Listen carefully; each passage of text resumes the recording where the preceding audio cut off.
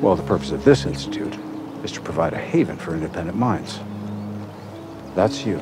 Welcome to WatchMojo, and today we're counting down the most entertaining and influential feature films that had general releases in 2023. We're including features that had festival premieres the previous year, but we're leaving off documentaries. This is the bucket where our pee freezes, and yeah, that's it. Number 10, John Wick Chapter 4. I'm afraid you've come a very long way for nothing.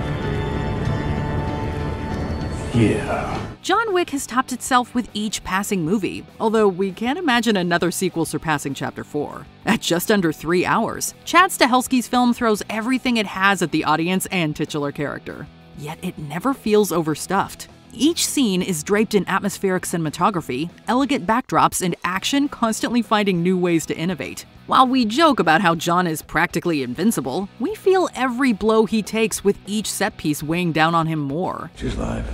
Such is life. Can you imagine the acceptance, the defiance? Today is not the day you will die. Of that I am sure. By the time we reach the final lap of this breathless marathon, we're legitimately concerned that mortality has finally caught up to him. That mix of realism and over-the-top spectacle has made John Wick an action staple, Chapter 4 being the franchise's definitive entry. Nothing personal, John. We're even now. Yeah. Number 9, BlackBerry. Did they buy the phone? So, we got good news and bad news. 2023 delved into the fascinating backstories of several products, including Air Jordan. BlackBerry was the most surprising in more ways than one. Not only were we caught off guard by just how funny Matt Johnson's film can be, but we severely underestimated the impact that BlackBerry had on the mobile world. That was the worst product pitch I've ever seen in my life. You guys don't stand a chance out there. You need me. Part of that might be because the iPhone has essentially swiped its competitors' legacy from our consciousness. The brand may be defunct, but Glenn Howerton's cutthroat performance as Jim Balsillie will stick with you like the sound of a BlackBerry keyboard typing away. Jay Baruchel also turns in some of his best work as Mike Lazaridis, who loses himself in a sea of corporate greed and a reluctance to see the bigger picture. Yeah, okay, it's not us, Jim, it's the carrier. Verizon is doing something weird. Okay, well, I'm about to do something weird if you don't fix this, now! Number 8, Past Lives. 한 번 더 보고 싶었어. 잘 모르겠어. How do you grieve what you never had? This question is top of mind throughout Celine Song's Past Lives, the year's most mature and nuanced romance. Greta Lee delivers a Best Actress-worthy performance as Nora, a married woman who reunites with her childhood sweetheart. Although a love triangle is at the center, Past Lives avoids conventional pitfalls. Is he attractive? I think so. He's really masculine in this way that I think is so Korean. While we empathize with both men in Nora's life, we know there's only one practical way for this story to conclude. No matter how you're hoping for things to turn out, it's impossible not to experience a sense of loss upon arriving at the inevitable resolution. Whether or not Nora makes the right choice, it's the what-if factor that will continue to eat away at her and us. 12년 전에 그때 내가 만약에 뉴욕에 왔었다면 어땠을까? 만약에 네가 한국을 떠나지 않았다면. Number 7, Talk to Me. You can be honest. I hate being around him. It's so depressing. Premiering in 2022 at the Adelaide Film Festival before a wide release theatrically in 2023, this Australian horror picture harkens back to W.W. Jacobs' classic short story, The Monkey's Paw. Instead of granting wishes, though, the sinister hand at the forefront of this film is more like a needle. After one hit, it's a slippery slope that can leave you possessed. As soon as she lets it in, it cannot go for more than 90 seconds. Am I clear? What happens after 90 seconds?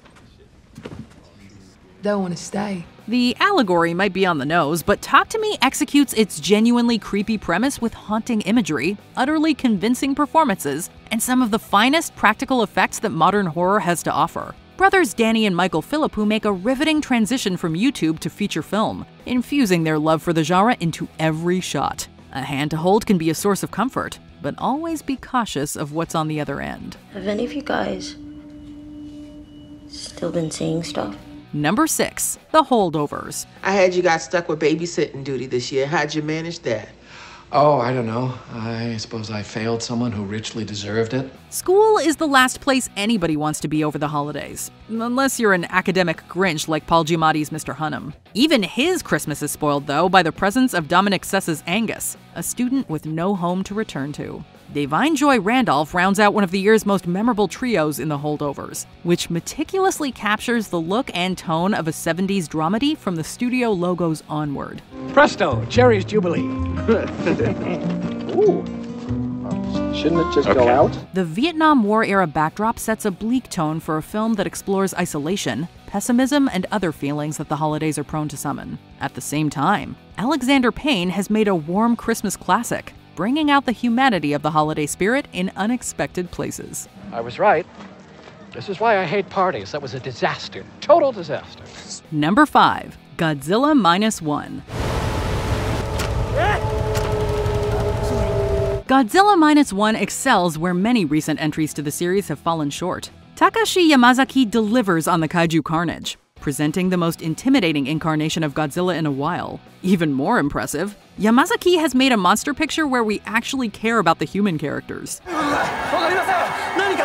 Ryunosuke Kamiki gives a heartbreaking performance as a former kamikaze pilot who survived World War II, but is still fighting an internal war as he struggles to accept happiness. Yamazaki returns to the franchise's roots, reminding audiences that the 1954 classic started as an allegory for the atomic bomb. Godzilla Minus One builds upon that theme with a story of survivor's guilt and moments of legitimate terror, producing a war movie first and a monster movie second. Godzilla.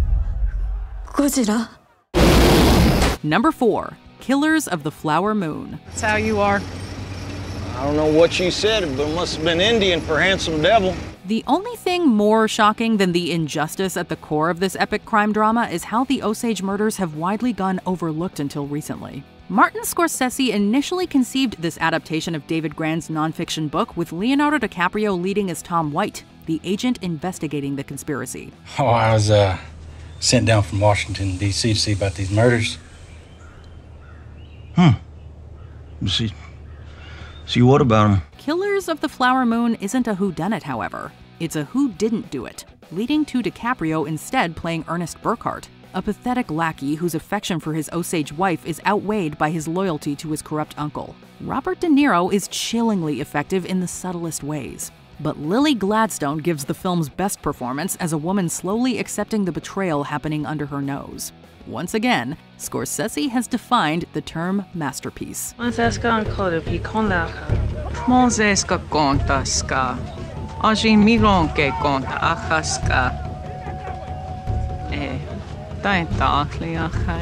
Number 3. Barbie. I'm no longer on tiptoes. That's okay. Let me see.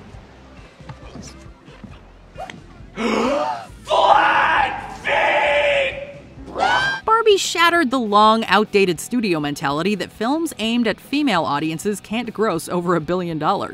Just as game-changing, Greta Gerwig prompted a rethinking of what a film based on a popular toy line can be. Barbie pulls off a seemingly impossible balancing act, embracing the brand while calling out every criticism, being commercial while still being auteur-driven, employing a meaningful message without eclipsing the comedy, appealing to younger demographics while proving more fun for adults. Thoughts of death? Thoughts of death? Is that a problem? Oh. Much like how Barbie can be anything, Gerwig has made a film that works on every level, venturing into bold new territory along the way. Throw in a pitch-perfect cast including Margot Robbie and Ryan Gosling, and Barbie was 2023's most unexpected stepping stone in the evolution of cinema. Is it Ken? Ken's just a really good friend. And this is my dream house. It's Barbie's dream house. It's not Ken's dream house, right? Right, as always. Number 2. Oppenheimer. Niels, meet J. Robert Oppenheimer. What's the J stand for? Nothing, apparently. You were at my lecture. You asked the only good question. From one half of Barbenheimer to another, Oppenheimer marks another tour de force from Christopher Nolan, delivering what might be his best-looking and best-sounding film to date. It's what's below the surface that sticks with us, however. Nolan accomplishes what few storytellers can, making a film about the atomic bomb where the creators, science, and moral complexities are just as engrossing as the explosion. We've all heard about Einstein and Ziller's letter to Roosevelt warning him the Germans could make a bomb, and I know what it means for the Nazis to have a bomb. But I don't. It's not your people they're herding into camps. Cillian Murphy obliterates his underrated status as J. Robert Oppenheimer, whose determination to build the bomb sets off several additional explosions, internally and politically. To discuss every performance would take longer than the movie itself, but Robert Downey Jr. deserves Best Supporting Actor consideration for his imposing portrayal of Louis Strauss. Destroyer of worlds? Debatable. Savior of the theatrical experience? Certainly. After the war, he was world-renowned, the great man of physics, and I was determined to get him to run the Institute. Before we unveil our top pick, here are some honorable mentions. Anatomy of a Fall. Sandra Hüller shines in a mystery murder where the courtroom is more intense than the alleged crime scene. Quand il commence à se crier dessus, à se reprocher des trucs, moi je préfère m'en aller.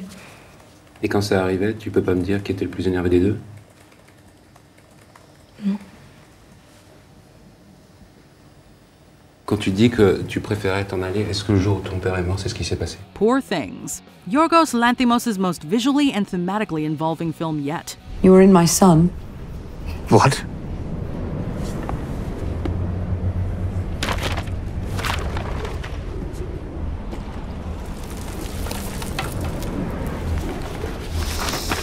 Evil Dead Rise. A bloody good time for the whole family, assuming the whole family is into Deadites.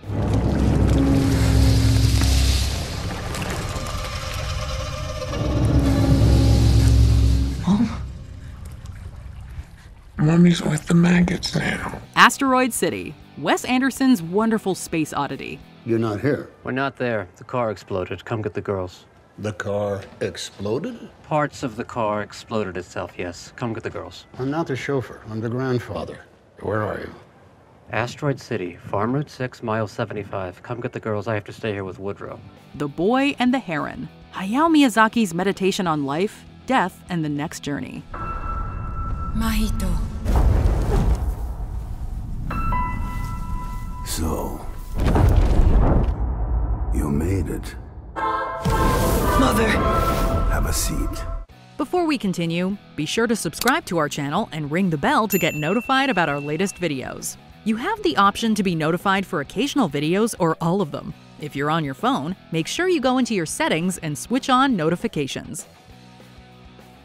Number 1. Spider-Man Across the Spider-Verse. There remains an assumption that if a movie is animated, it must be for the kiddie crowd. With Across the Spider-Verse, Miles Morales responded, Nah, I'm gonna do my own thing. We'd say that Across the Spider-Verse pushes the boundaries of animation, but the truth is that animation has no boundaries. Rather, this film pushes forward to unexplored territory, throwing out the rulebook in the process. I am the vulture, the pinnacle of man's genius. You're not my vulture. Not just the rulebook for what's expected from animation, but what's expected from a Spider-Man movie. At the same time, to say that the filmmaker's love for Spidey is on display in every frame would be an understatement. The film is Spider-Sense overload, serving a visual feast so bountiful that you almost forget another course is coming. That said, we are hungry for the next chapter. I'm Spider-Man. No one can take that away from me. Unbelievable. Come back to your nemesis! Don't escape. Your costume's too tight in the back, by the way. What are your favorite movies of 2023? List your top 10 in the comments. All those grateful, powerful women who owe their wonderful lives to Barbie. Did you enjoy this video? Check out these other clips from WatchMojo, and be sure to subscribe and ring the bell to be notified about our latest videos.